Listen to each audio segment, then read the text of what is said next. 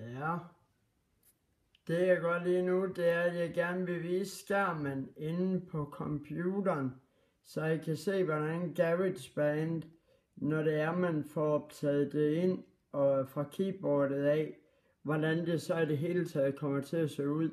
Så kommer det til at se ud nogenlunde som det her, nemlig Breakout Orchestra version.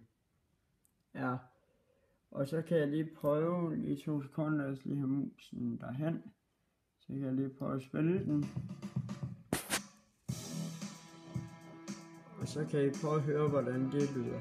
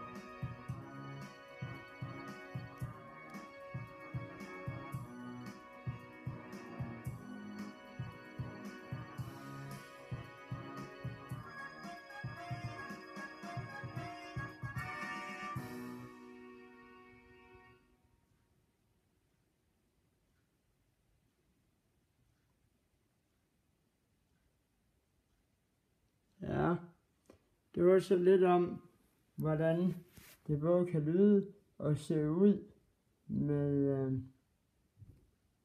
ja, det er 2 sekunder, jeg skal lige skifte over. Jeg skal lige finde ud af, hvordan man gør det her. Ja, det er ikke så smart. Det jeg faktisk gerne ville, det var skifte over. Sådan er. Det var lidt om, hvordan det ser ud i GarageBand, når den spiller, og når man har fået opsætningen til at lade sig gøre, for det til at lyde rimelig godt, så kan det i hvert fald komme til at lyde sådan der, via Apples IMac system. Hej hej.